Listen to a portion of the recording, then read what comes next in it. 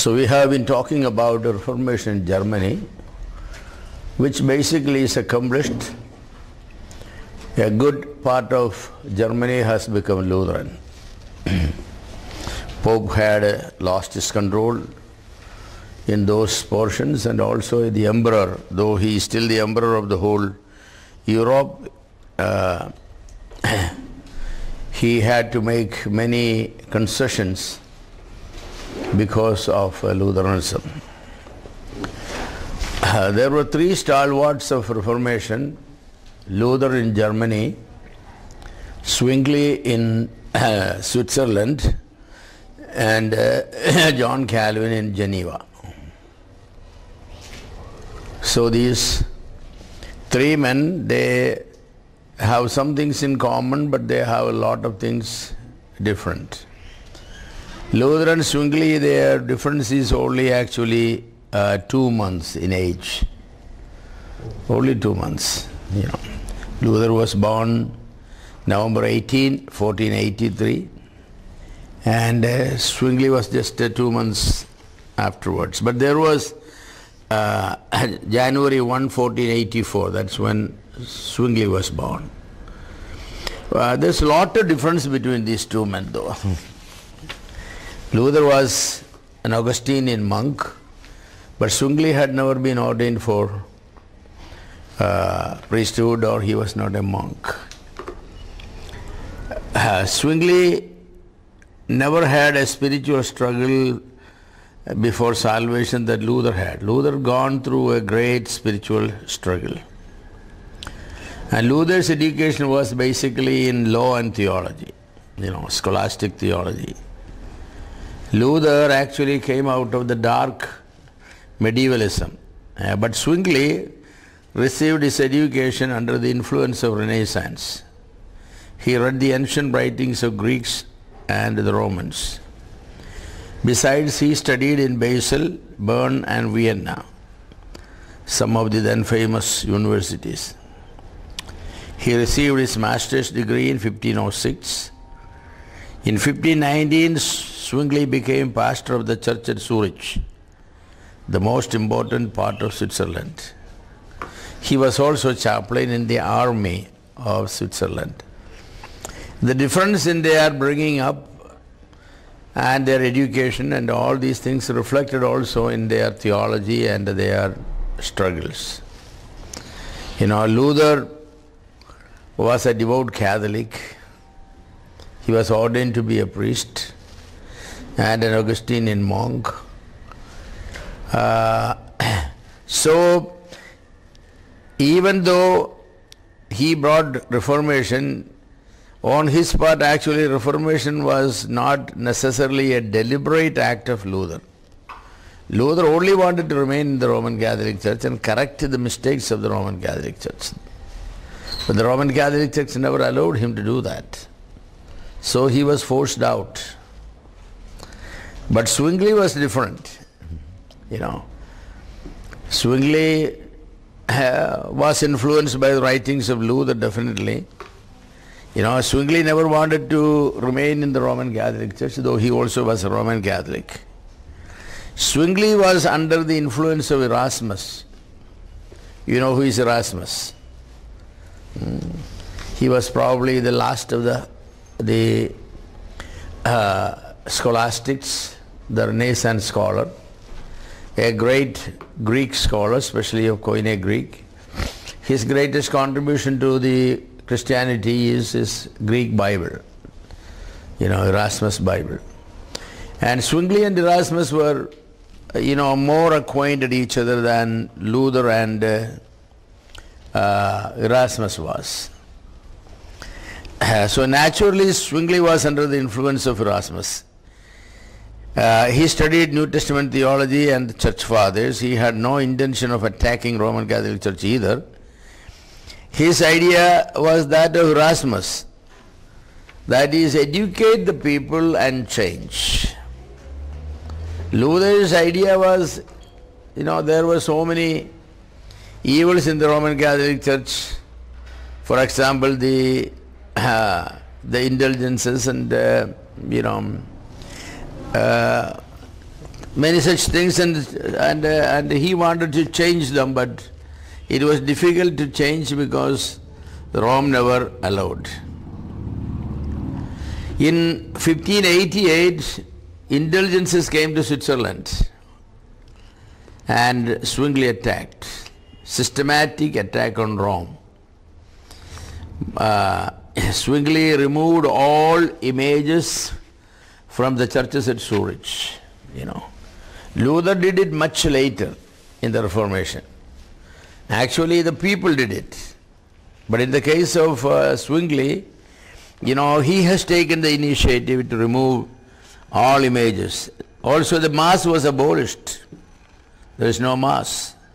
Altars and relics and processions were all discarded. He changed the government of the church.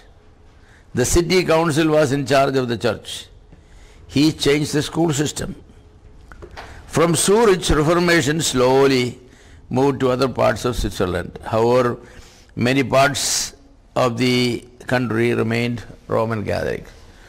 So in the case of Zwingli, Reformation was more calculated and deliberate.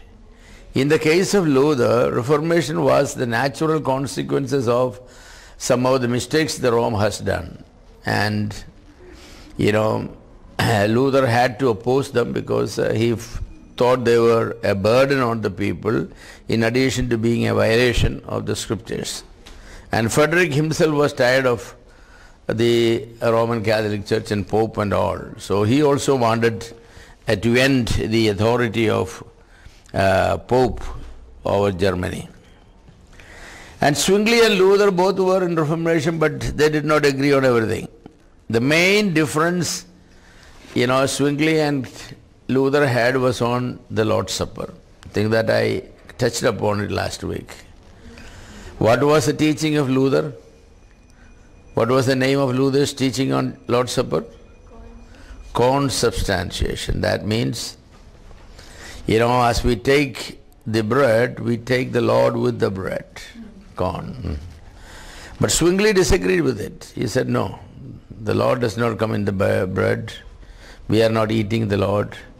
The phrase that this is my body, take it, eat it, cannot be taken literally. That's all symbolic language. And Zwingli interpreted that the Lord's Supper is simply a memorial. Yes. Actually, the evangelical Protestants have accepted that teaching. As I pointed out last week, it's a memorial, there is no question about it. Why we celebrate the Lord's Supper? To remember our Lord Jesus Christ. Zwingli was absolutely right on it. But Zwingli did not interpret the phrase, this is my body. John Calvin and Luther and Roman Catholics, they interpreted that statement. Roman Catholics said that the phrase, this is my body, means the bread becomes the body. That is change. Luther said, this is my body because the Lord comes in the bread. And of course, John Calvin, the Reformed Church, said that it is a spiritual presence or the mystical presence of the Lord in the bread. There is no physical presence. By faith we accept that the Lord is in the bread, Actually the Lord is not physically in the bread. So these three, but Zwingli said, nah, all three views are wrong. All three views are wrong. But Zwingli really did not interpret then, how can you explain this is my body? Of course, we eat the body, they eat the bread to remember the Lord. That's only answers the question, why celebrate Lord's Supper? But what is the meaning of the statement of the Lord, this is my body, That I think Zwingli did not. Zwingli left it unexplained. And so you take any standard book on Lord's Supper, by any Protestant theologian, they will all simply go and say that, that's a symbolic statement and then won't go into it. They say that Lord's Supper is a memorial feast. We all remember, By breaking the bread, we remember the body of Christ was broken. That's very true. And by drinking from the cup, we remember that the Lord shed his blood, and that's all true. But, what that statement, it's not changed, everybody agrees. But that statement, we just cannot overlook it and say that ignore it. Is the bread a substitute for the body of Christ? No. The Lord didn't say this is a substitute for my body. The Lord said this is my body. So many theologians then will say that, the bread represents the body of Christ without undergoing any kind of change. No kind of changes. No change in, either the substance does not change, nor the Lord come into the body, or even mystical presence, and all that's true. The bread represents the body, and when something represents something, you can call that which represents as a something, yes. And that's what it is. The Lord wanted the bread to represent his body, so that when we break, we are not breaking his body because his body is there, but we are breaking something that represents the body of Christ, without undergoing any changes. Then the bread becomes more important than if it's only for us, simply without explaining any of those things, say that the only thing about the Lord's Supper is that we remember that Lord Jesus Christ died, for our sins. That's all the Lord wanted. Then the question is, if that's all the Lord wanted, why bread is necessary? After all, for 1 hour we are talking about the death of Jesus Christ. Only then at the end we break. All that we are talking about is in that memorial. We are saying, Lord, you died for us, and we read the crucifixion passage and explain it, and all that is to remember. Why the bread has to be... So somehow the Lord intended that, a representation has to be there. In the Old Testament we know that the sacrifices all pointed to the Messiah. They are all pointed. But so the Jewish people they anticipated memory. Their anticipated memory that Jesus Christ will come and will be, slain for their sins. They were doing it by an animal that represented the Lord. In the New Testament, because we live on this side of the Lord Jesus Christ, it is not an anticipatory memorial, it's a historical memorial. He has already come, died, therefore we remember it. In the millennium also, those who take the word of God literally, they all believe that in the millennium there will be sacrifices. In the millennium there will be a temple and sacrifice and all that. Why there is temple and sacrifice in millennium? See, they are basically a continuation of the Jewish system. That is not anticipatory memorial, that is memorial. The only difference is we use for the memorial the bread and the cup, but they use for the memorial animals. So that's again going to be continued. Yes. The Lord is not going to be right on the earth, He is not going to be here. He will be up in heaven with the church. And so in the millennium, the people will be remembering that. In the eternity, we will all be with us. Christ and all the saints will be together. Therefore, there is no need for memorial. You can just look at Christ and you can remember, hey, those wounds on his hands are for me. I don't have to remember that through any symbols. So because the Lord is not here, we being human beings, we need that sort of a representational memorial.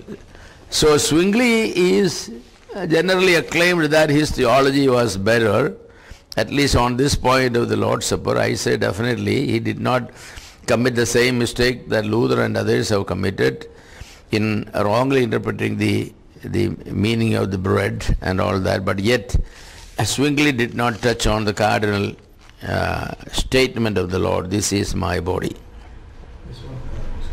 Zwingli is from which church? From Roman Catholic Church. So he was a pastor in the Swedish church? That changed. When he started pastoring, it was no more Roman Catholic Church. Yeah. But he did not give a name or anything. It was simply the church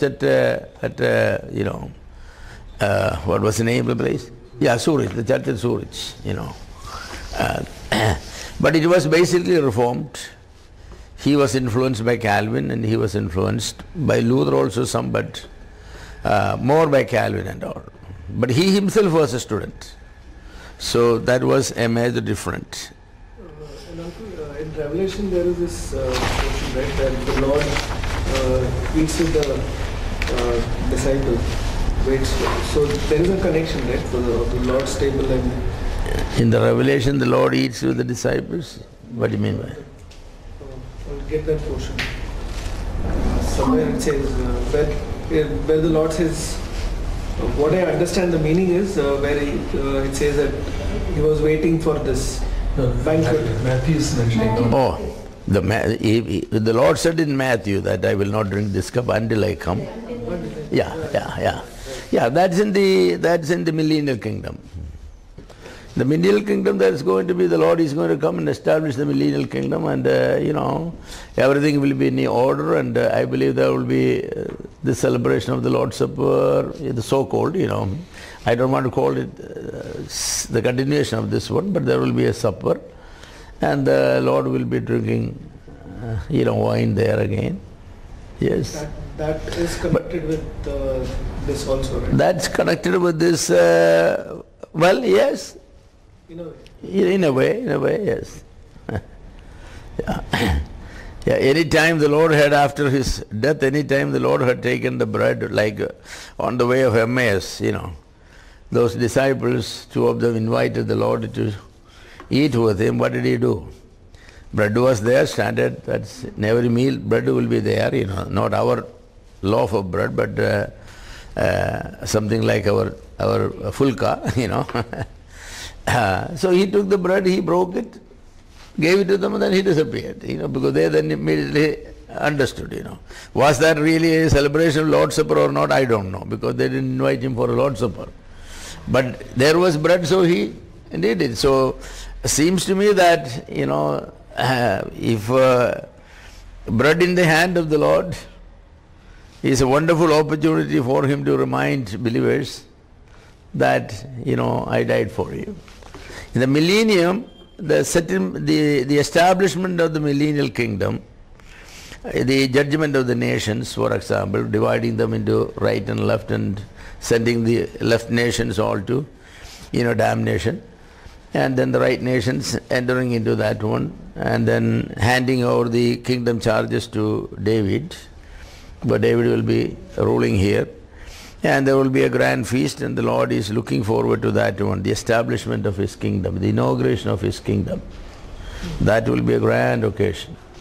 So there will definitely be a feast. Will we be there to eat that feast? That's, I don't know. I like to be there. I have a feeling that because the Lord has come and taken us before that, that event to heaven, and when the Lord comes to the earth to establish, definitely he's going to come with his saints, so we are going to accomplish him, he's not going to leave us there, but then after all this accomplishment, we may go back, It's beautiful, isn't it? Jacob had seen a dream that a ladder from earth to heaven, and angels were coming up, and I've always thought about what period of history that will be, if that dream is to be fulfilled, when it will be.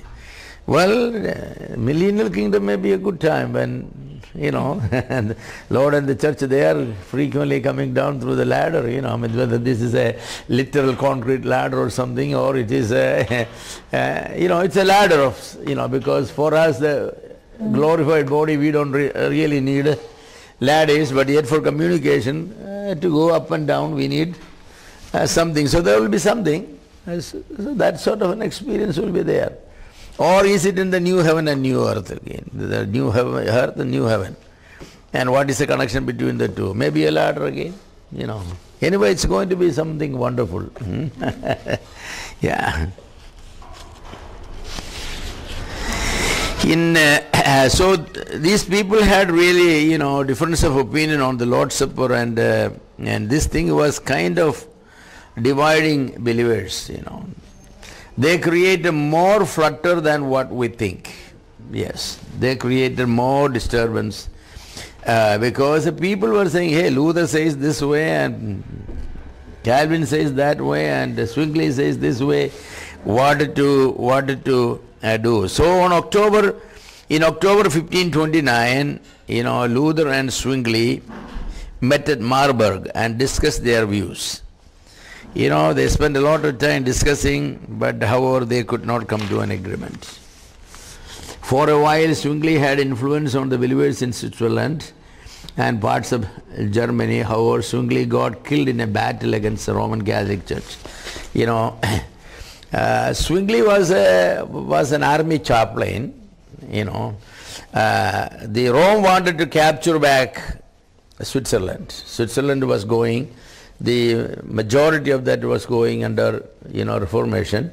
So actually, Rome sent an army.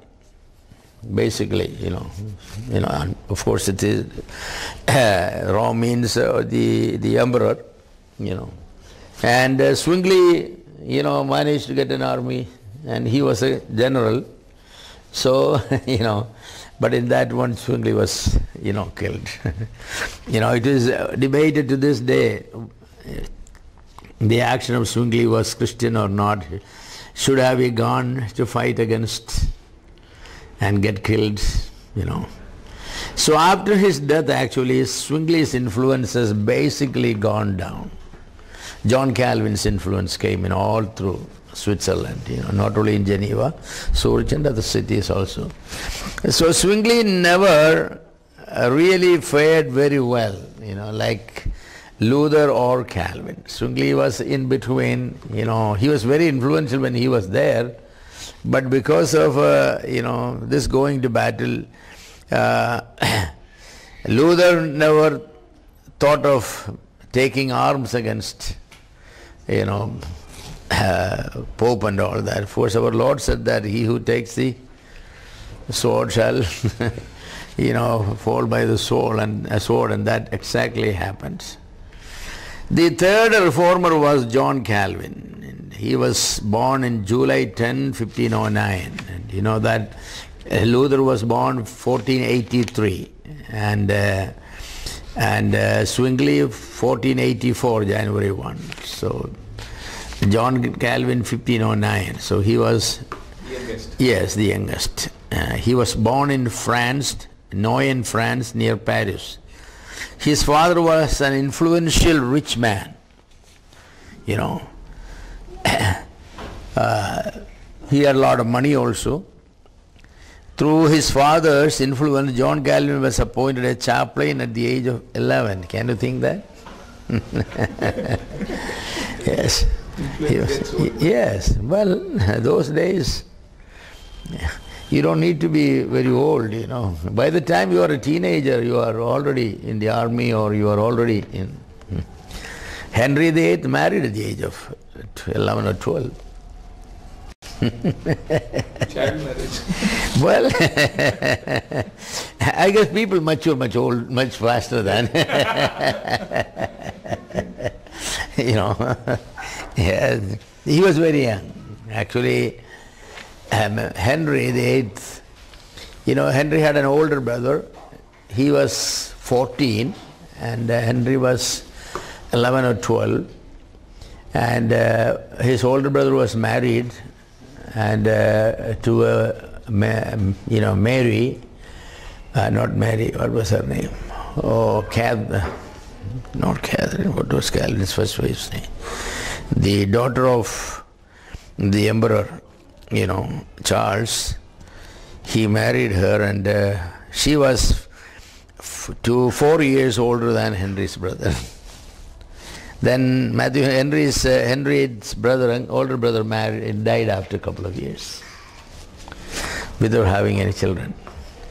So then, the King of England at that time, their father wanted Henry to marry the widow of the older brother.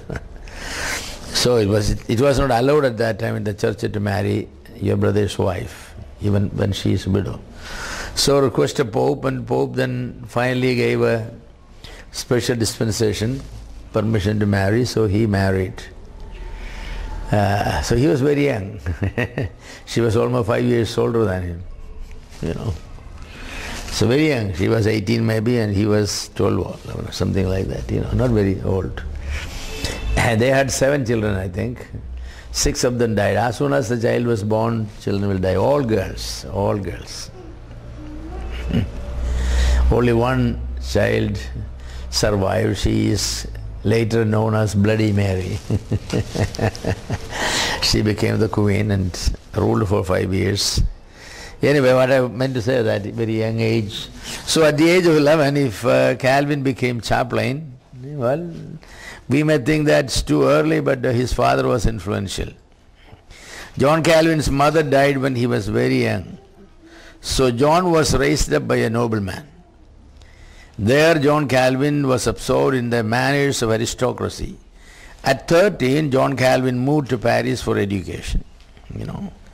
And John Calvin was a very bright student, very sick in body, very healthy in mind. Yes. You know, one of the professors of the university, Jacques Lefebvre, you know, where Calvin went to study, you know, he translated and he published all Luther's commentary, especially the commentary on Romans. You know, and Calvin was very much attracted by that commentary. That was Calvin's greatest influence for Reformation, you know. Many people came under the influence of God's word because in that university, you know. Margaret, the king's sister, was converted to Protestantism. The new faith was spreading throughout France. You know, France became a bloody ground for Protestants. Later in years, Saint Bartholomew's Day, you have heard of it? That's a day when they planned systematically to kill every Protestant in France on that day. And, you know, they have killed thousands of people, you know. All the people were encouraged to shoot every Christian, you know, left and right, the Protestants. So in the early days, you know, France had great acceptance for, you know, Reformation truth, because it began in the universities with this Professor Lefebvre translating, you know, Luther's books and especially commentary on Romans.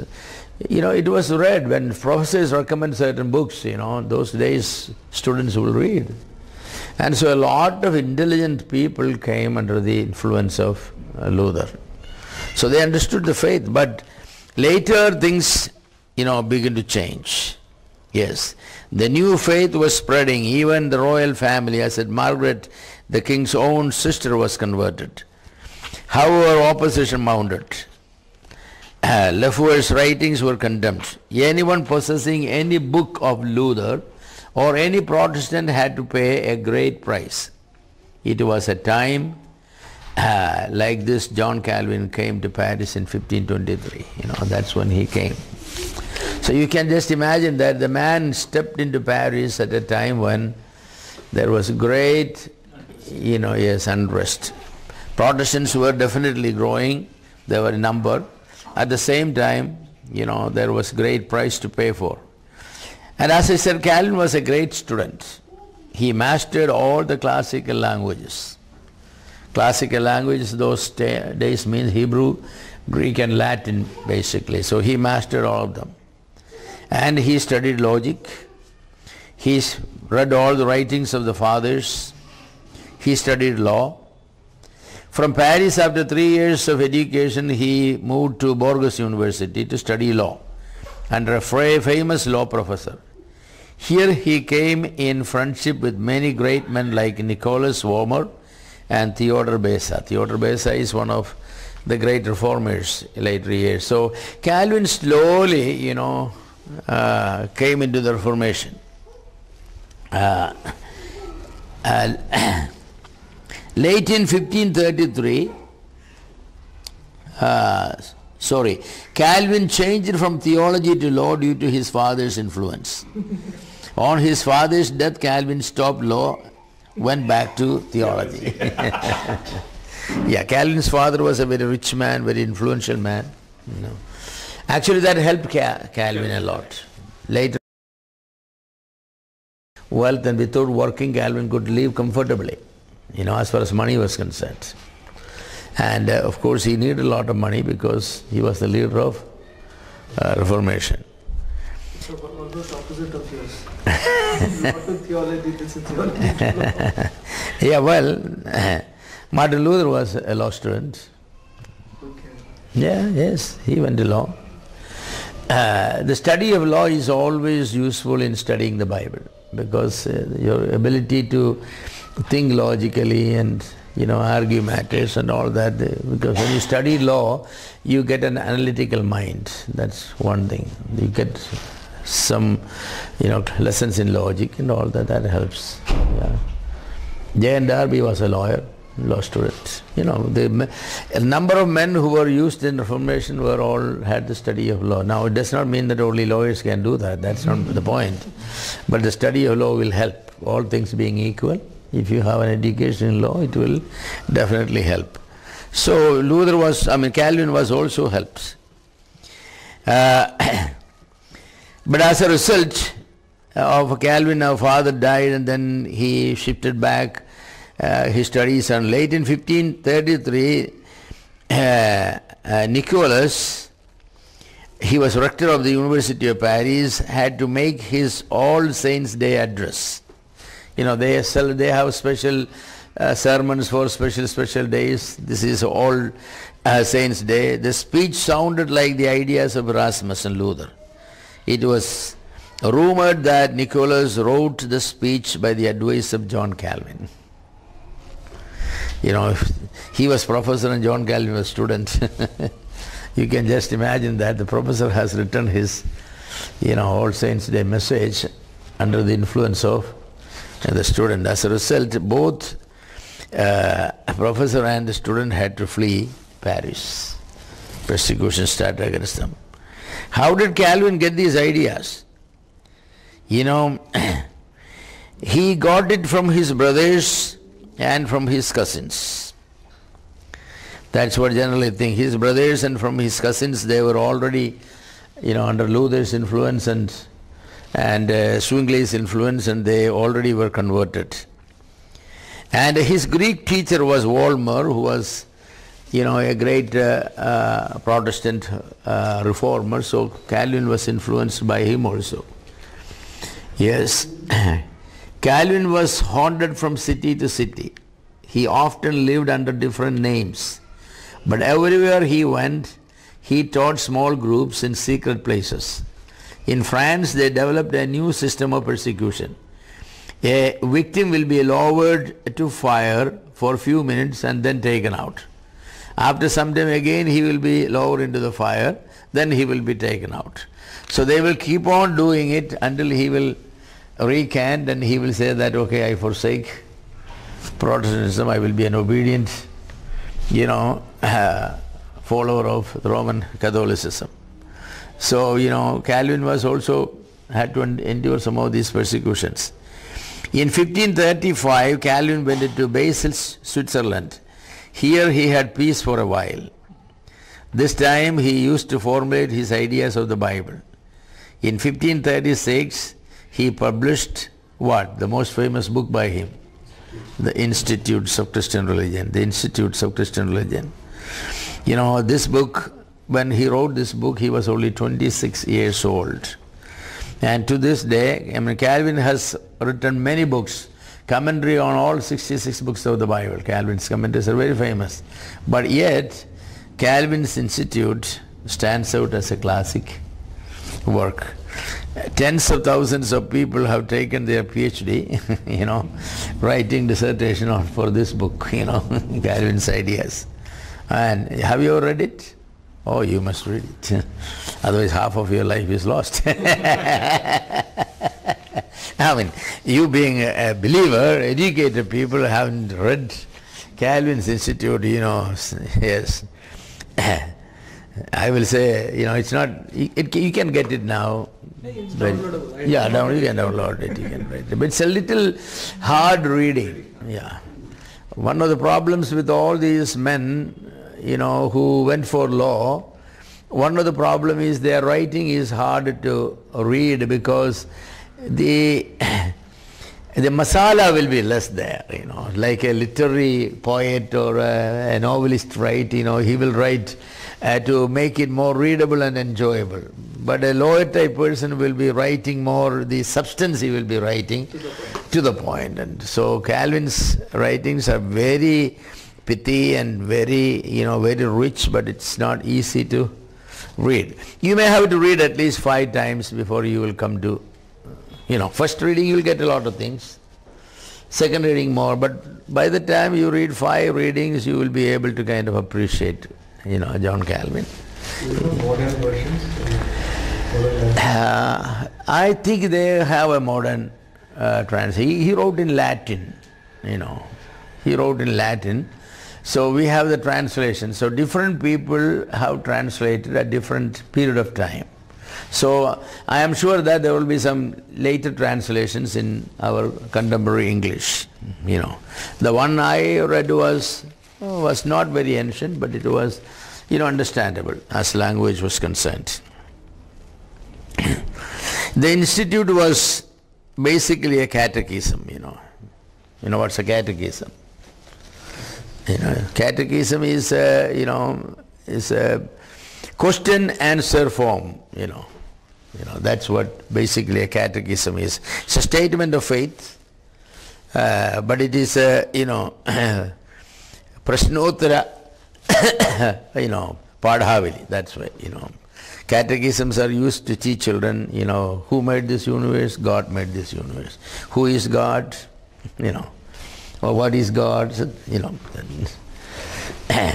So they will ask questions upon questions upon questions, and it's very good, catechism. So this was originally made as a catechism really to teach people of the fundamentals of Bible and salvations, really.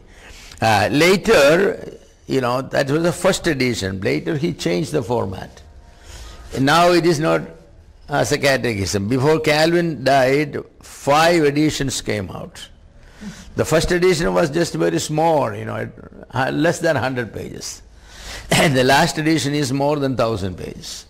So you can just imagine. So if you get it, you have to get the latest editions of Calvin. That contains a lot. So he wrote it as a catechism, but later, on a second thought, we may say that Calvin decided he wanted to send this book to the King of France, because the King of France has ordered for persecution, and he wanted to appeal to the king and tell him that what we actually believe. So he wanted to submit to the king with the request that you may read it and understand that the Protestants are not, they are not against the church or against, they are not heretics basically. So this whole persecution should be stopped. So he sent it to King Francis I to explain that the people persecuted in France are not radicals but just true believers in the Bible. Calvin requested the king to consider the volume as a true explanation of the faith of the people he was killing in France.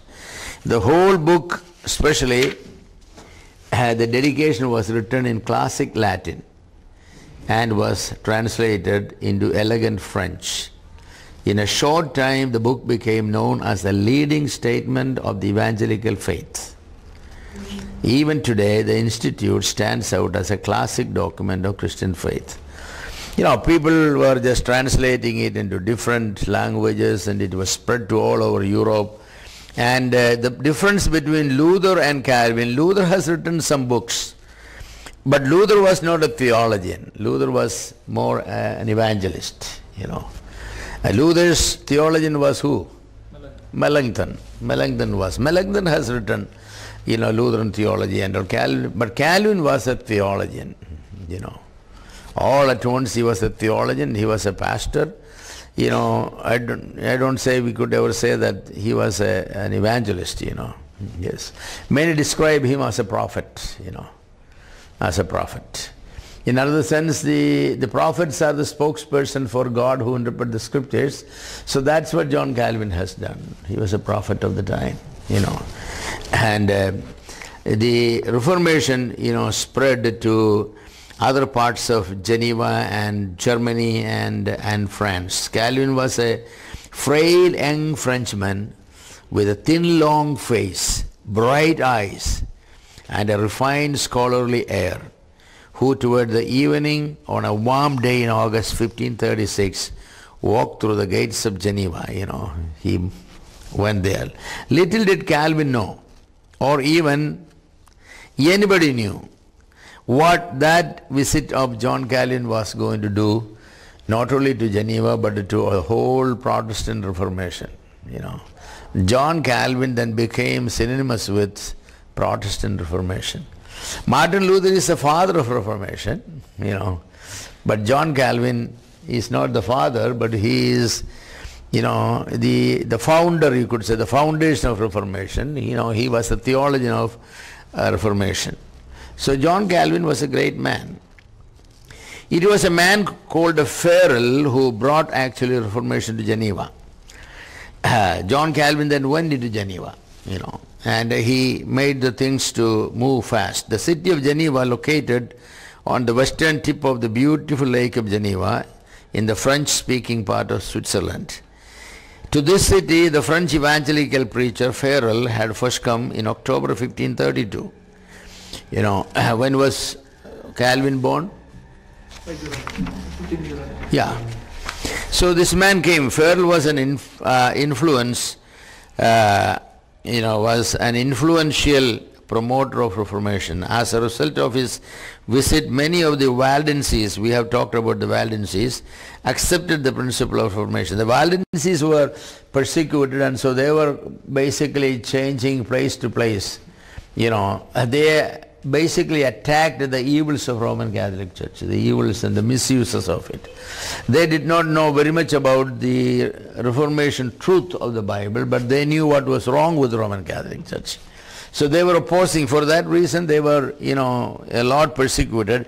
But now, when Farel came and preached, you know, these people, they understood that what is the truth, you know. You can be fighting against the wrong without knowing what is the truth, you know. You know that's wrong, I know that's wrong, but what is the truth? It will take time for me to find out that, you know, that sort of thing. You know, that's the way these Waldenses were there.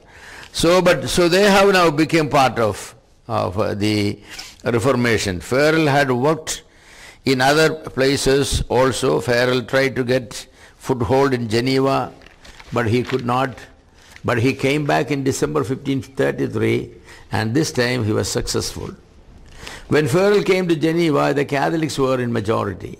But in a short time, through Farel's preaching, the majority of Genevans became Protestants. You know, the whole city. It's amazing, you know, how the preaching of the gospel can do. And there was no gimmicks or anything, you know, it was simple, pure preaching of the gospel. He preached the gospel. He was a very good public speaker, so he will stand, you know, different places, he will preach. Farel captured many of the famous Catholic churches in Geneva, it said that. Soon an iconoclastic riot broke. You know what iconoclastic riot means? You know, icons means what? Idols. Iconoclastic means those who destroy idols are called, he's an iconoclastic, means you are a destroyer of the idol. So an iconoclastic riot means where people just take their axes and, you know, what other weapons they have, they will walk into the streets and get into the churches and, you know, monasteries, and what they do, whatever images come under their, you know, way, they will just break them and break them and break them. So Farel has, you know, actually encouraged it, destroy all idols. So all idols were torn out, nuns and monks were driven out, On May 21, 1536, the citizens voted in favor of Reformation, and Geneva became a Protestant city. So people voted. We have nothing to do with Roman Catholicism. Geneva is purely a Protestant city. See the preaching of the Word of God, how effective the Word of God is. And today also that's what we need, whether it is Roman Catholics or any other Orthodox people or that, the way they don't become Christian, is by not listening to the Word of God. You go to them, they are told by their priest and all that, don't accept any literature from them, don't allow them to come to your home and sit down and speak, So they avoid. And that's true with Muslims also. The Muslims, they do not read Bible. They were told by some people that, their readers don't read Bible. Bible is a polluted book. If you happen to touch the Bible, you have to go and wash your hand with soap. It's required. But if any Muslim actually honestly ever sit down and read the Bible, he will become a Christian. There's no question about it. The Word of God is so plain and so powerful, it definitely will. That's what happened to. Wherever preaching of the Word of God went, it happens.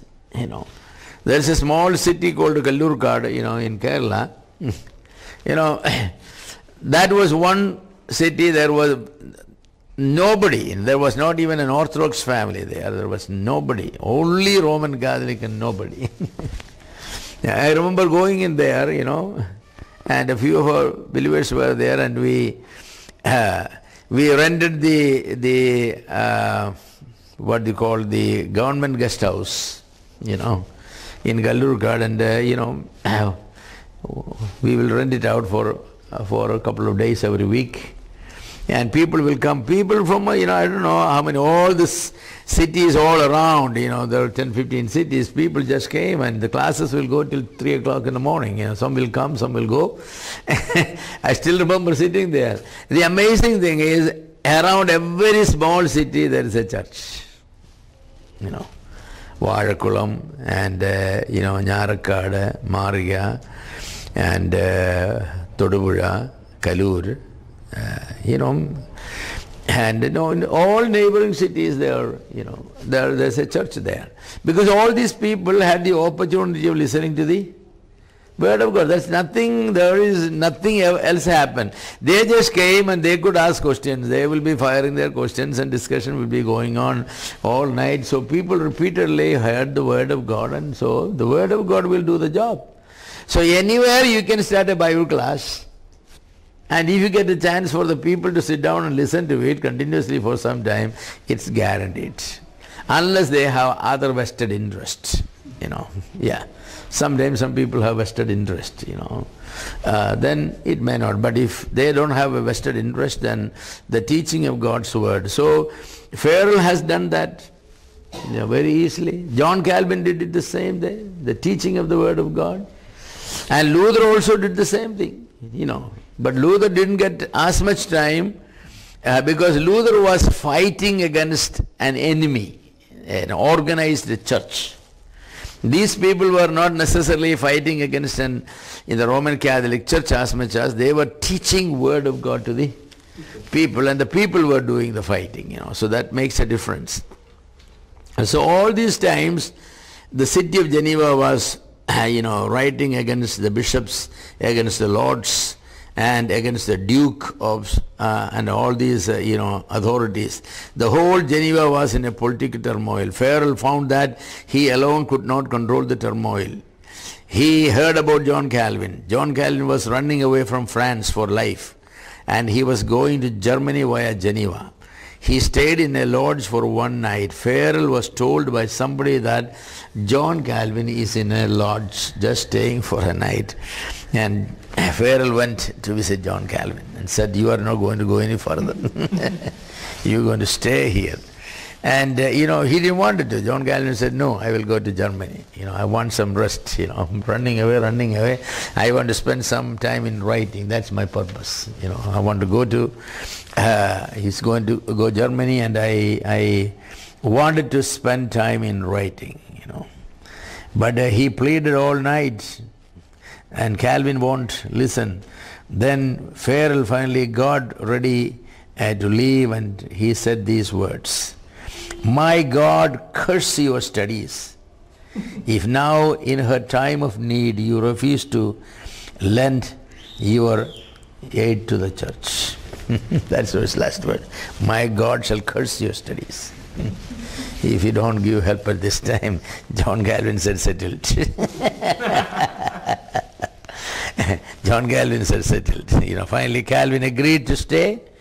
A man of ordinary ability enlisted a man of exceptional ability for the service of the Lord, just as Barnabas enlisted Saul of Tarsus, Yes, that literally was true. Farrell was a man of ability, he was a great preacher, he was a good believer, but he could not be compared with John Calvin. John Calvin was a man of exceptional ability.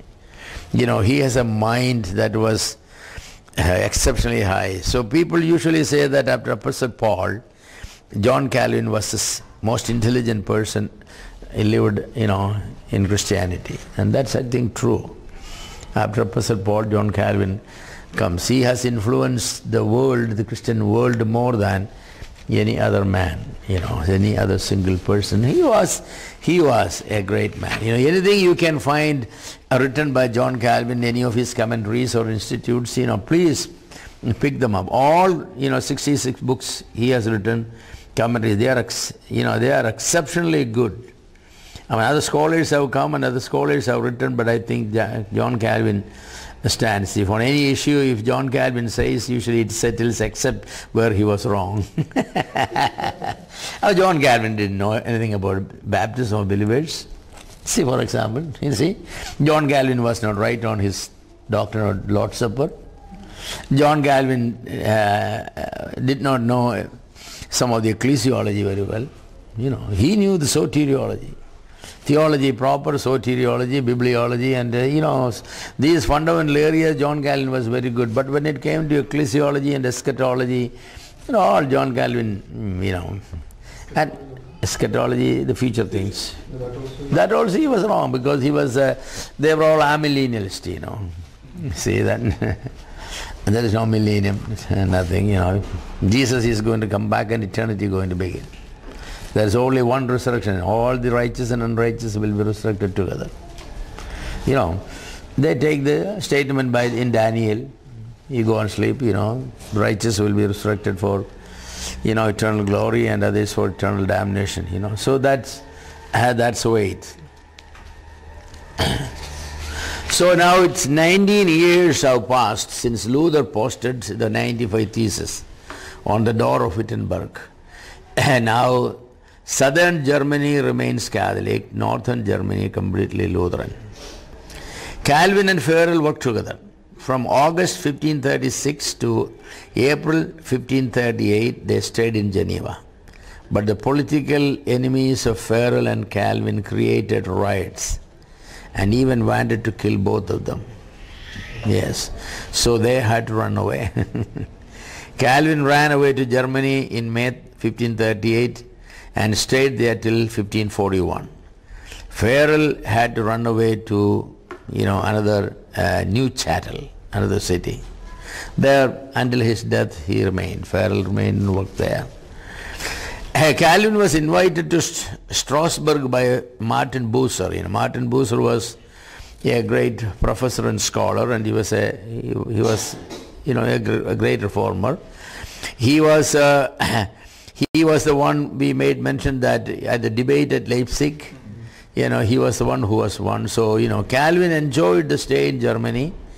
Here he married, Idelette, Idelett, Idelette Van Buren, a woman from Southern Ireland. Here Calvin had the opportunity to get acquainted with the followers of Luther and Zwingli. Actually, Calvin was not influenced very much by Zwingli or Luther. He was influenced for the beginning of the Reformation. But in the refining of his thinking and refining of his theology, these men could not, because Calvin was way ahead, Calvin was way ahead. Luther was a simple theologian. He just, salvation by faith and few things. But Calvin was systematic theologian. Calvin is not a man who will take one passage of scripture from here and from there, but Calvin is a man who will, see things from an encyclopedic, view. He will see everything as part of the whole. So that was the advantage of Calvin. So Calvin got married. That's a good thing. Calvin spent 3 years in Strasbourg. And these 3 years were very fruitful. He read much, wrote much. A new edition of Institute was published. He also wrote a commentary on Romans, which was acclaimed the world over as a classic work. And that's true. To this day, Martin Luther has written a commentary on Calvin, but you read Martin Luther and John Calvin, there is a whole. Martin Luther emphasized certain points, salvation by faith, salvation by grace, and that sort of thing. But Luther was not, Calvin was not there. Calvin was an exegete. Luther also knew German, Greek language and all, but Calvin was a scholar in classical languages. He was a genius. So he could exegete those passages, and his commentary on Romans is excellent. That it actually has, influenced the whole world. We'll say that, it did. Now Calvin, after 3 years, he returned to Geneva. The situation in Geneva got really bad. The people in Geneva got, rid of all Calvin's enemies. Every one of them, they got rid of it. And then the city council elected only true Protestants. They wanted Calvin to come back to Geneva. Roman Catholics were trying to get the people of Geneva back to Catholicism, but no. Cardinal Sadole wrote a letter to the people using them to return to Romanism. To this, Calvin wrote a reply when the Genevans which the Genevans really liked. So they went to Calvin and requested him to return. Actually, Calvin had no desire to return to Geneva. He was very peaceful and happy at Strasbourg. Finally, the Genevans persuaded Calvin to return, and he came in 1541. On 13 September 1541, Calvin entered the city of Geneva amid great rejoicing and enthusiastic ovation. Calvin entered. The whole city was there to welcome John Calvin. It was a big coming back. Something good, Calvin was persuadable. Calvin was persuadable. Farrell persuaded him. Of course, he had to use some very rash language. But he persuaded, There are some people who cannot be persuaded by others. What do you call them? Very arrogant and very stiff-necked people. Even if you convince them your decision is wrong, they will stick with their decision. Because it's a matter of their pride or something that what I said, I said. Calvin was not a man like that. Calvin, that's the character of a godly man, very strong but yet persuadable by others. Some people are very weak but not persuaded by anybody. So Calvin is back. Calvin is back. It was God's providence that led him to Geneva. The rest of his life he remained in Geneva. He changed the city. He separated the church from the hands of the political leaders. From now on, Geneva became almost, if I can use the phrase, the capital of Reformation. That phrase is not a biblical phrase, I know that. Yet I think this is because the teachings of the Reformation, especially the Reformed faith, the Reformed soteriology, and all went from Geneva. Calvin was the center. People will come there, Calvin started seminary there, and training programs there. So people from all over the world came and to get trained. So he made the church very strong. A new church government with elders, deacons, and a teaching pastor was formed. The elders' office was to watch the moral standard of the church. The Reformed Church or the Presbyterian Church, they are called Presbyterian because in Greek language presbyter means elder. So it is elder's role. But the one major difference between their system and our system is the biblical system. Their system was very close to the biblical system. Calvin appointed, believed that the church should have a teaching elder whom they call pastor.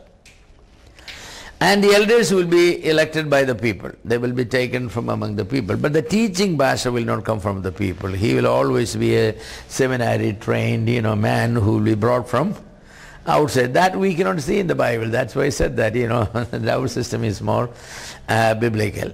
But what was then the job of the elders? Elders were the keepers of the morality and the ethics and that spiritual standard. Part was the job of the pastor. Pastor will keep the spirit, the doctrines and the teachings. That was his. The doctrines will be taught by the pastors and morality and ethics. In another sense, one will see the doctrinal aspect, the others will see the practical life. And that's a good combination, The only problem is you cannot quite justify. Of course, John Calvin justified it because in 1 Timothy chapter 5, we have the statement that the elders who teach well and elders who rule well, The rule well elders are the general elders, the teach well elders are the pastors. So, but there both are plural and, we don't see Paul appointing teaching elder and ruling elder separately, but what he was saying is, the fact is that if you have 5 or 6 elders in a church, as the time goes, within 1 year you will find out that some elders are very good in administration. Some elders are very good in teaching and preaching. That distinction is going to come. Some are very good in administration. Meetings have to be started in time, everything in order and, everything very meticulously the church will be running. But they will not be doing much teaching or preaching. They are very good with programs. Camps will be run right in this and that, and every Sunday school will be very orderly. If women have meetings, that will be very orderly. Youth meeting will be very orderly. Evangelism will be done. Everything he will manage. But some other elders, they have no interest in this. What they study day and night, the Word of God, and they will be excellent teachers and preachers. Well, I think for a church to survive, you need both. Yes, you need both. But to divide them as a pastor and elders, I think that the Bible does not permit that. Paul was speaking about recognizing, give double honor to those who rule well, especially, means even double to those who teach and preach. That was the intention of saying it. Otherwise, wherever elders are appointed or he calling the elders and talking to the elders, there is no indication that there are 2 groups of elders, 2 kinds or classes of elders. There is no such distinctions. So I think, John Calvin, of course, he lived much earlier than we live. So, there's a cumulative teaching, from generation to generation. More light is derived by studying God's Word. But he came very close. So the Presbyterian form of government. Of course, then he had more, Beyond the local church, they had, more organizations of that one. So Calvin made the church very strong, that definitely, Calvin assigned the right of discipline of the members even to excommunicate. He believed that. Those who practice wrong, they must be, excommunicated. Calvin was a very strong disciplinarian, and so he earned a bad name. Yes. He earned a bad name because of this one. Even to this day, people talk against Calvin because he was very strong. For example, the case of Servetus. You probably heard of Servetus. Calvin is accused by many as a murderer, And recently it came to my attention a small book written by, some people. What was the name of that person? Oh. Eh? No, don't. It's a Malayali from Kerala, John.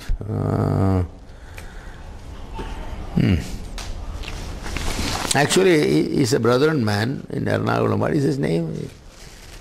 It's a younger man. Oh. Anyway, he has written a letter where, denouncing John Calvin and condemning him as a murderer, And so what he was doing is he was denouncing Calvinism and going to Arminianism, and saying that Calvinism is taught by John Calvin, who was a murderer. He was referring to the case of Servetus. And Servetus was a Roman Catholic. He rejected Trinity. He wrote a book against Trinity, that he is pictured in that one, Jesus Christ as a created, being. So the Roman Catholic Church condemned him a heretic. To escape execution or burning, he was a Spanish man. From Spain, where Roman Catholicism is very strong, from Spain he ran to Geneva. See, now he is already condemned. If the Roman Catholics get him anywhere, they will burn him on stake because he is condemned. So he came to Geneva. When he's a medical doctor, he's a famous medical doctor also. So Servetus was a learned man, a physician. From Spain he came to Geneva. But he came with his book and with his ideas, The city of Geneva could not keep, a condemned criminal actually, they didn't want. But John Calvin asked him, he can leave Geneva and go somewhere else. He will not be safe here because anybody who teaches against Trinity will not be, accepted. But he refused to leave. Then John Calvin told him, you keep quiet about your doctrine. Don't say anything about your teaching to anybody. For which he said, no, as long as I live, I will teach. So what is the option? In the city of Geneva is whole church. The whole city is one church. The political administration is a spiritual leadership, just like in Israel, It's almost theocracy, But the church leaders are the administrators of. So the members of the Genevan committee, they met together and they said, Servetus has to be, burnt because he denied Trinity. That was the constitution there. Anybody who denies the fundamentals of Christian faith has to leave Geneva. If they refuse to leave Geneva, then they have to, suffer whatever consequences that will come. So actually Calvin tried to save Servetus, Servetus, but Servetus he purchased his own. So what happened then? The city of Geneva, they voted, they have taken vote. John Calvin tried to persuade them, we don't, somehow, he's a medical doctor and, he's an able man and we somehow get him out, but the city council voted to, burn him. And Servetus was burnt. So, John Calvin was the pastor of the whole city. He's the chairman of the municipal commissioner or whatever. You can say that. So, actually John Calvin earned a very bad name. Not only Servetus, actually, they have, punished many people. They said that this is God's church and the city of Geneva is a Christian city. We will not allow anybody who practices immorality or drinking or, and gambling and all in a serious doctrinal error, you cannot. Of course, we are living in a day and time when you have the freedom to do anything you want. It is none of the business of the church, right? Yeah. Can you say that model is biblical? Well, I don't say that model is biblical because I don't believe that capital punishment is the duty of the church. I don't believe that. But the thing is, when you have a situation where the secular government and the spiritual are both same, what will you do? See, capital punishment is the responsibility of the state. So here, who is the state? But can the state punish a Oh, well, that depends upon, that depends upon how you make your laws and the rules and all that, The rules and laws are passed by the state, So if the parliament in India wanted to make a law that will say that, everybody who killed a cow has to be killed, what will you do? Is that law bad or, wrong is a different matter, because, you take into consideration the feelings of the people. If everybody in India is vegetarian and they worship cow and all that thing, we are not going to the merit or demerit of it. So anybody who kill a cow will be offending the feelings of the people. It could lead to a riot. Lot more people could be killed. It may be better than to stop it by punishing that man, that sort of thing. So we just cannot sitting here and say that's at the time period and all those things, So John Calvin, not in the capacity as the leader of the church did it, but in his capacity as the leader of the state, or the city that is, did it.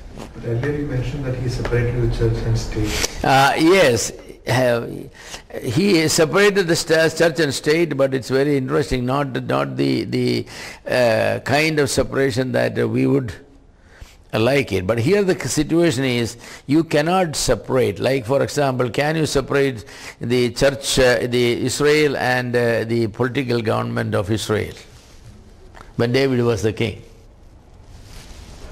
You cannot. So if somebody denied, blasphemed against Jehovah, what will you do? They will stone them to death. For example, take even Stephen. Why did Stephen was stoned to death? Because according to the Jewish law, the Old Testament law, anybody who blasphemed either the temple or the king or Jehovah, they have to be given death punishment. Here, Stephen is saying that the son of Mary is God. Of course, for the Jew it was blasphemy. Then Stephen preached that God does not dwell in the man-made temples. They all believed that God's presence was in the... So that was blasphemy. One was blasphemy against God, the other was blasphemy against... So what would they do? So was actually, Saul of Tarsus legally wrong? No, Saul of Tarsus said that concerning the law I am blameless, even in killing him. So this is the problem where the political administration is constituted of the spiritual administration. That's what the problem of the theocracy. In theocracy, every offense, political offense, civil offense, criminal offense, is punished by God's people. So that applied to Geneva also. Now, if I was there, I don't know what I will do if everybody, in a particular state, if every country, everybody is a born-again Christian, and they accept Bible as the basis. And then somebody come and deny, blaspheme Jehovah. What will you do? I would like to chase him out of the country or put him in the jail for life or something, But then if an voting is to be done, what to do? Then the majority, 10 members, 9 voted to burn him, what choice you have? See, this is a situation. So we have to go back into that time and element and then decide it. So I'm not going to say what John Calvin did is right and I will do it, but yet I am not going to say that what John Calvin did was wrong, because John Calvin, lived in an entirely different situation then. But I personally believe that the church cannot kill anybody. That responsibility is not given to the church. But here the question is different. John Calvin, and the church did not kill Servetus, the state killed Servetus. But then state and church is Same, that's the situation. When that comes, it's a very difficult proposition, when you cannot. Every member of the Supreme Court is a born-again Baptist believer, so the case comes before them, and the Bible, they have to go according to the Bible. And of course, John Calvin's problem is that it's a theocracy. For we are dispensationalists, therefore we see the difference between the Old Testament and the New Testament. John Calvin is a covenant theologian, so he does not see the difference. So the Old Testament is binding basically the same system, So it's a theological problem also there, So, it's the system is different. Even though that the political and the church is same according to the New Testament and teaching, how heretic could be? Well, the New Testament never had a situation like that, see? The New Testament says submit to the government. That's what it says, Romans chapter 13 and all. That is the non-believer, right? The sword is given into the hand of the king. What is a sword? To cut mango and apples? To cut the heads. So that responsibility of cutting the heads was given to the government, the king, the government. Now here happens, the king happens to be the believer. So what should the believer do? He would say throw the sword away, or he should hold on to the sword. This is the question. It was not a moral problem or something. This is regarding the scripture. Well, was a moral problem greater or a spiritual problem greater? Denying triunity is a lesser evil than committing adultery. In the Old Testament, capital punishment was for both, For blasphemy, it is capital punishment. God wanted, everybody. Somebody has violated Sabbath, went out to pick up some sticks. They put him in jail, and God said that take him out and stone. It's God who said it. That's the God, the same God. But the New Testament approach to the New Testament approach the same way. The only difference is that the New Testament, will hand over that man to the government. He will take and do it. when both are same. When both are same, you have no. Must be according to Bible. Well, when both are same, you have to. It's just like that. You are the teacher and you are the father of the same child. Will you treat your child as a father in the classroom, or will you treat your child as a teacher in the classroom? You happen to be the policeman and you happen to be the father. Your son has done a violation. Will you treat him as a policeman, write a case against him, or will you say that, son, I am your father, so I'm let you go, See, this is the problem. You just forget that John Calvin was a spiritual man at that time. He was occupying the office of the judge.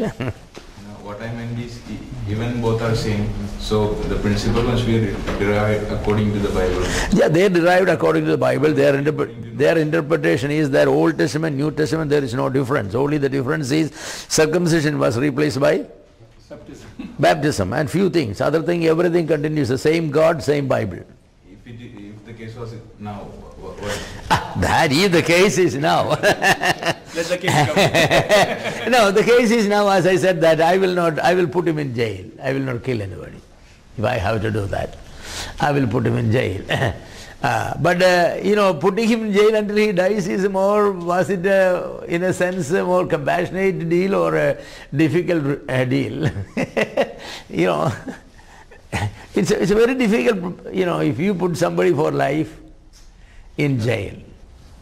Your option is either you allow him to pollute the whole believers, because he says, if I remain here, I'll teach it. I teach Jesus Christ is not God. Should John Calvin allow him to teach Jesus Christ is not God? No, that's a big question. John Calvin cannot. Sometimes we may be more godly than God, Yeah, sometimes we become more godly than God, because then we have to condemn everything God has done in the Old Testament. These are the same human lives, right? For picking up some sticks on a Sabbath day, he was stoned. Was God cruel? That's the same standard. The same commandment is there, forsake not the gathering together of saints. What do we do with people who go out to pick up wood, on the Lord's day? We just say that close our eyes. But does God close his eyes? This is. So when the state government, the state is totally pagan and the believers are in minority, then we don't decide it. They do. But when the state is completely Christian and the church is the same thing, then what do you do? You cannot bring an unbeliever to carry on the administration because we cannot do these punishings. Then we have to do what? The sword is always given to the government. The sword is. The sword has to be used. Whoever happens to be there. If it's Nero has to use it. If it's Constantine, he has to use it. If it's John Calvin, he has to use it. And this time in Geneva, the sword is in the hand of John Calvin, so he has to use it. So it's very easy for us to condemn. We can say that John Calvin's interpretation of the Old Testament was wrong. Yeah, that I say that, But then John Calvin, is responsible for his convictions. The thing is, when John Calvin was there, nobody taught dispensationalism. J.N.R.B. came after much later. So, John Calvin didn't know anything about dispensation. They didn't even use the word. So, their understanding of the scripture, he was honest with the scriptures.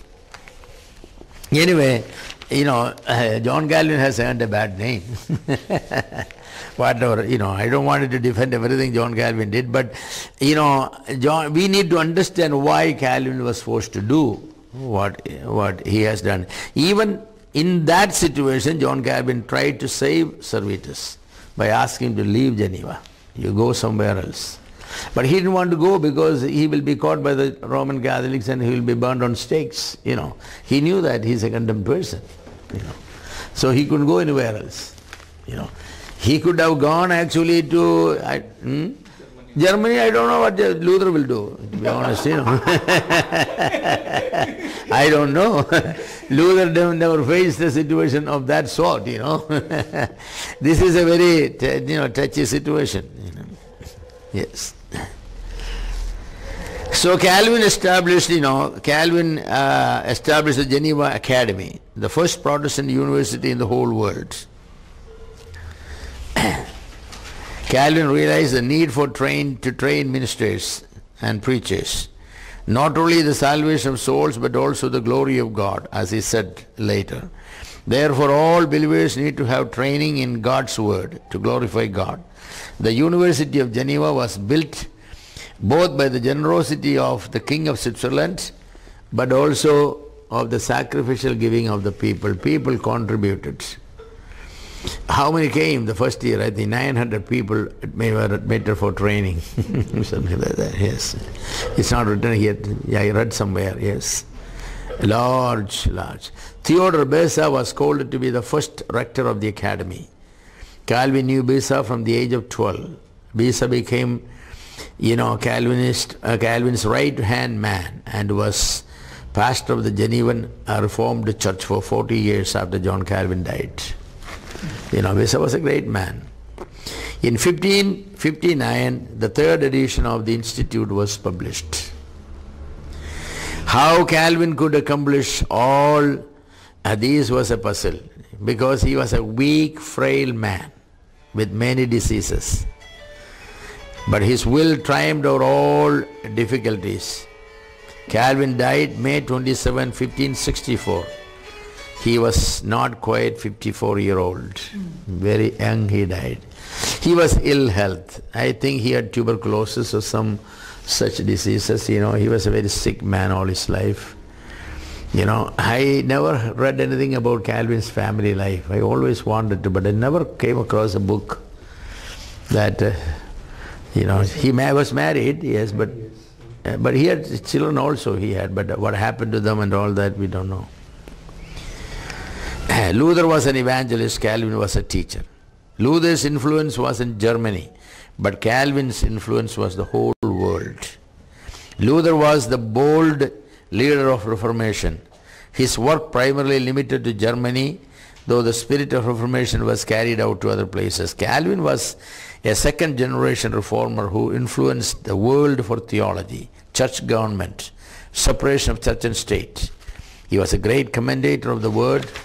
He was founder of a university and an educationist. He was a great man. He was a great man. It's time to take a break. Yeah.